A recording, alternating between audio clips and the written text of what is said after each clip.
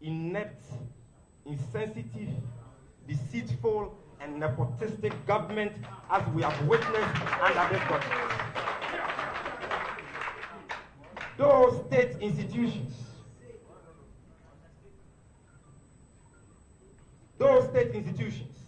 like the Bank of Ghana, the Minerals Commission, SEC, continued their investigations into the illegal deposit-taking activities of Menzgold.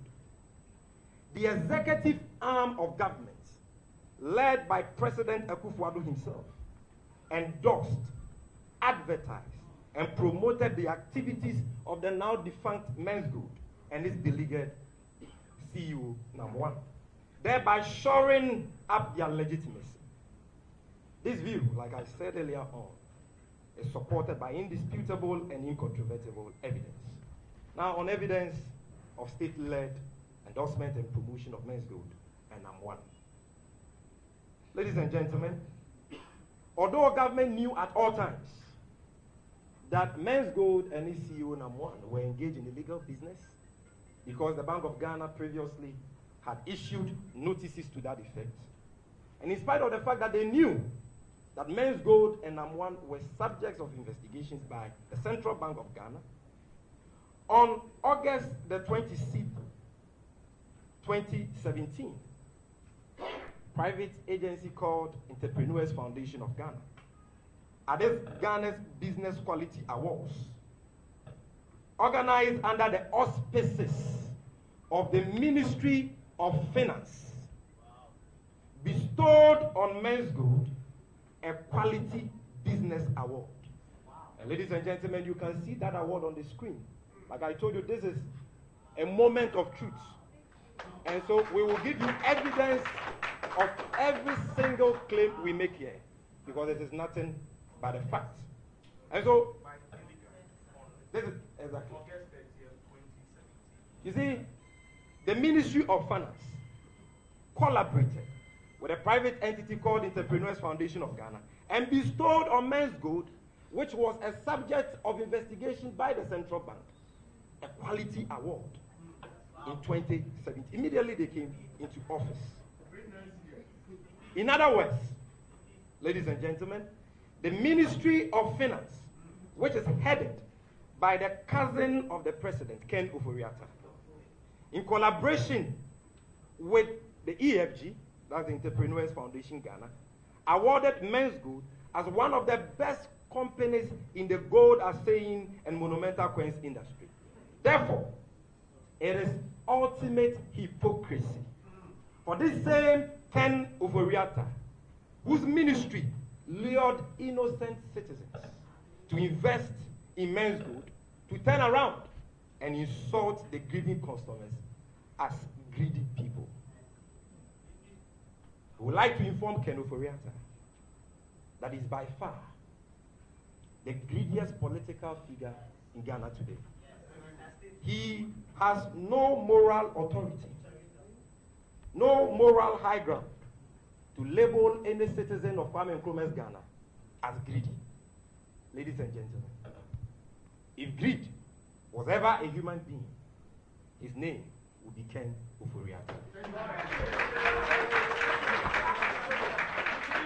Also, in spite of the fact that government knew at all times that #1 was engaged in illegal business, on the 28th of April 2018, at the 8th Ghana Entrepreneurs and Corporate Executive Awards, organized here again by the Entrepreneurs Foundation of Ghana at the Moving Pick Ambassador Hotel, the Ministry of Trade, Ghana's Ministry of Trade, and the Ministry of Business Development, together with the Entrepreneurs Foundation of Ghana, awarded Ghana's #1 conman, fraudster, Nana Mensah, CEO of Menzgold, as the best business executive for 2017.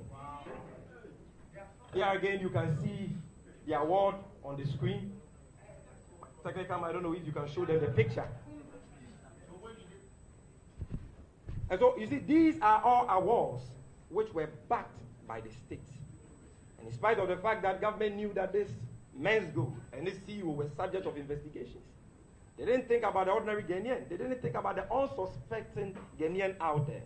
They chose to endorse and award NAM1 and Menzgold, and we have given you the evidence to that. Number 3, the NDC cannot also forget the now infamous visit of NAM1 to the presidency with his close pal and close confidant of President Akufo-Addo, Kwesi Nyantechi of number 12 fame. Governments claim that NAM1 was included in the said delegation because he had indicated or expressed an intention to sponsor Ghana's Football League. Is an afterthought and a poor attempt at defending the indefensible. The said allegation, or the said delegation, sorry, was made up of CAF and GFA officials. You know this. NAM1, we know, has never been an official of any of these bodies. The fact that he had expressed an intention to sponsor Ghana Football League didn't make him an official of GFA or CAF. Ordinarily, he had no business joining that delegation. And our president had no business meeting with him. Ladies and gentlemen, when in this country have you seen any president of this country meeting with sponsors or potential? He was not even a sponsor at the time. He was a potential sponsor, because we are told by government that 4 days earlier, and before that visit, he had only expressed his intention, to sponsor the league. When in this country have you seen President Kufuor or President Mills or President Mahama or J.J. Wallace meeting with potential sponsors of Ghana's Football League? It is not the job of the president to be doing that. So he had no business meeting him in the first place. But not just that. The outcome of the meeting, which was highly publicized for months, without correction from the presidency, further deepened confidence in the activities of Menzgold and wooed unsuspecting Ghanaians to invest or keep their investments with Menzgold. So, ladies and gentlemen, what we are saying is that the decision of our president to meet with NAM1 was unjustifiable and a poor exercise of judgment. Ladies and gentlemen, to buttress this point, after the meeting with the president, NAM1 took a picture with the president and subsequently shared it on his Facebook wall, accompanied with a caption, I quote, "Mr. President, we owe it all to you." My brother, this is not the one I'm looking for. I'm looking for his post on the Facebook wall for everyone to see. You see, the MPP over the past week has sought to create the impression that we are only taking issues with the fact that NAM1 took a picture with the president. So they say, oh, NAM1 also took a picture with this traditional leader. He took a picture with this religious leader. Comrades,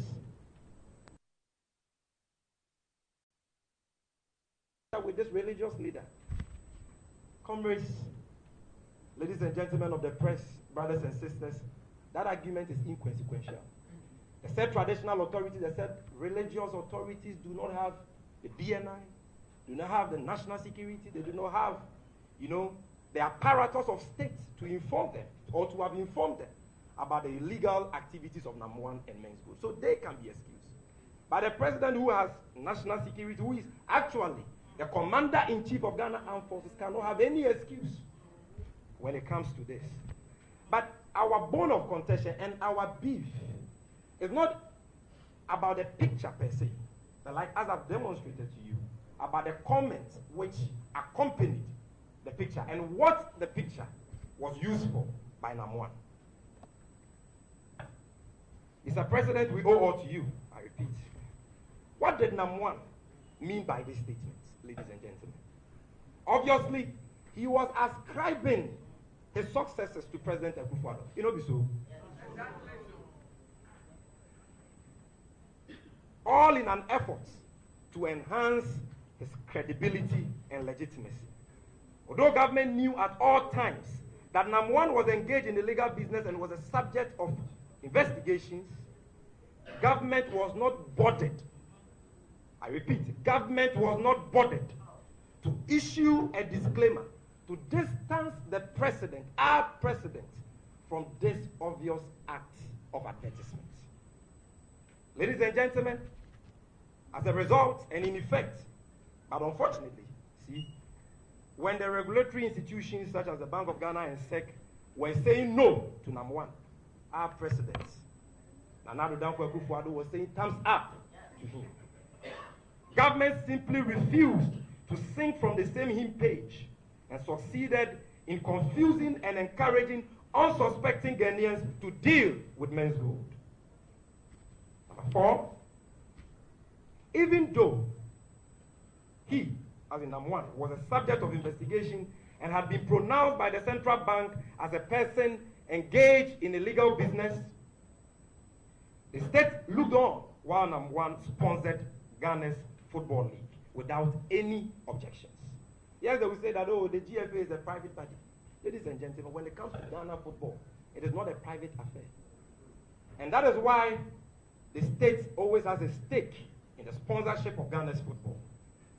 So, at least our government, our presidents, government officials who we pay with our taxpayers' money, with our taxes, to protect us from crime, should have at least raised objections with the sponsorship of Ghana's football league by number 1, knowing very well that he was a subject of investigations by central bank.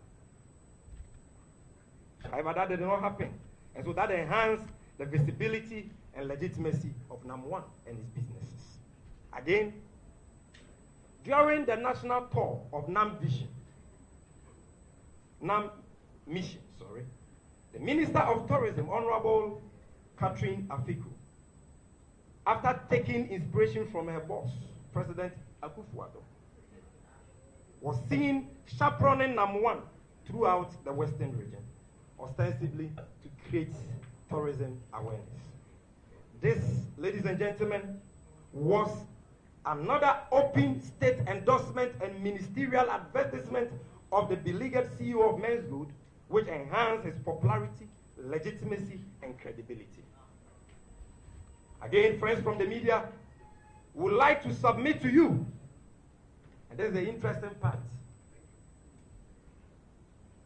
that the wife of President Akufo-Addo, Ghana's First Lady, also took active part in the endorsement and promotion of number 1. In March 2018, her foundation, the Rebecca Foundation, partnered with NAM Mission, another company belonging to the beleaguered Menzgold CEO, in connection with a medical outreach program in some parts of the country.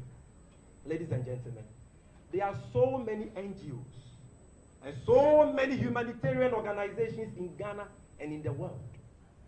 Amongst all of them, our First Lady Auntie Becky could not find any reputable, any credible agency to partner with. They rather chose to partner with the man, Nana Mensah, Ghana's number 1 fraudster. If this had happened under the government of President Mahama, what would our brothers and sisters in the MPP say? What would they have said? Where in this country, when the DKM matter arose, even though President Mahama and his wife never knew the owners of DKM, even though they never had meetings with them at the seat of government, even though they never took pictures with the owners, even though the owners never posted pictures with them, ascribing their successes to them on social media, even though their officials never took the owners of God is Life, DKM, on tours and so on, our brothers in the MPP, because they have lies in their DNA, lied against them, that DKM belonged to them. Today we know how the passage of time has exposed these lies, these wicked lies of the MPP. When you go to Sunyani today, a story building just sitting opposite the Sunyani Coronation Park, which was owned by DKM, has been bought by one phaser, bodyguard of Honorable Asoma Chreme, Minister for Lands and Natural Resources. How can a bodyguard, that muscular man who won Ghana's most strongest or so, get that amount of money to buy the third-story building? Their own vice chairman, Abronye, came out and indicated that it was Asoma Chairman, who was then the regional minister, who had actually purchased this building. The matter went to court, and the court has reversed that decision. The question I would ask Honorable Asoma Chairman when I meet him is whether he bought that building from Lodina Mahama or John Mahama, since they said in opposition that DKM belonged to them.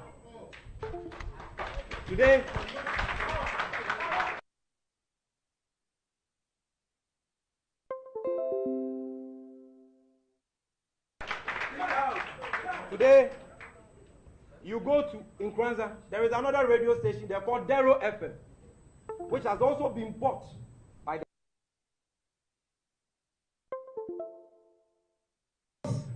actually the general manager of God is Love in Techiman and the Kentampo area. He's been awarded with an appointment, and he is a representative of the president there. And yet, you have seen this for yourself. Ladies and gentlemen, this is not politics as usual. We are not seeking to reap political capital from this exercise. We are speaking as Ghanaians who are concerned about the plight of the ordinary, and the grieving customers of Menzgold. We are speaking as the only true national mass political party in Ghana who care about the plight of Menzgold customers. And it is for Ghanaians to judge whether this government was worthy and deserving of the mandate we gave them on 7th December 2016. But ladies and gentlemen, let me continue and state that it is mind-boggling that among all the humanitarian agencies in Ghana and the world, it was number one, a fraudster, that our First Lady chose to partner with. Again, it is worthy of note that in the last 2 years, Nana Appiah Mensah has enjoyed full state honors, as we have seen him with armed police escort at public gatherings on countless occasions. We'll show you some pictures very soon. Well, show me the pictures before the video. Show me the pictures before the video. Ladies and gentlemen, not even members of parliament and ministers of state enjoy the kind of security detail that was accorded number one by this government. Just look at it. Look at their helmets. Look at their accoutrements they are wearing. Are they going to war? Do you even see such armed police escort with our vice president or president? Yet, this was a man. Ladies and gentlemen, this is a very serious matter. You see, where in the world have you seen a man who is under investigation by the central bank and who has been declared by the central bank as engaging in illegal business being given these privileges? 2017. Men's Bank ending with a K. And Men's Bank ending with a C were small schemes and quite unknown. This entity later became Menzgold with several wings under this government. As a result of official state enablement, the clientele base of the company grew exponentially within the last 2 years. Information available to us, ladies and gentlemen of the press, suggests that the company acquired about 90% of its current clientele between 2017 and 2018. And this fact has been corroborated by the customers and staff of Menzgold. I have the press statement of the cost of the staff of Menzgold with me here. If you doubt this, after the press conference, you can see me. I will give you a free copy, where the staff of Menzgold themselves, led by their corporate affairs manager, makes the point that these acts of government, this is not something coming from the NDC, this is the corporate affairs manager of Menzgold, saying that these acts of endorsement, advertisement, and promotion by the state led to an exponential expansion in their clientele base. So when you see some of our brothers from the MPP saying that, oh, Menzgold started during the NDC, and ask them that during the NDC, did you see number one driving private jets in Ghana? Did you see the state state institutions rolling red carpets for him to walk on like they did for him when he went to Kumasi? Did you see Namwan splashing cash all around the country like we've seen him under this government? No. You see, celebrity endorsement of a particular business or product has a positive correlation with the fortunes of that business.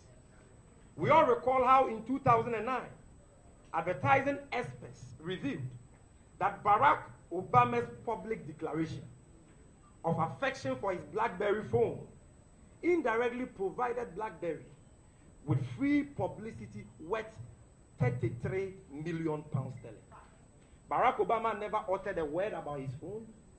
He only showed his phone in public, exhibited it and all that. Then advertising agents came out in the United States of America, told us that provided BlackBerry with free publicity worth more than 33 million pounds sterling.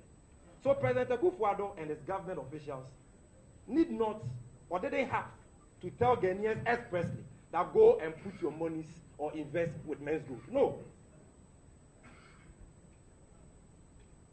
The fact is that many of the greedy customers of Menzgold invested in the company because of the open endorsement of Namwan and Menzgold by the Akufo-Addo government.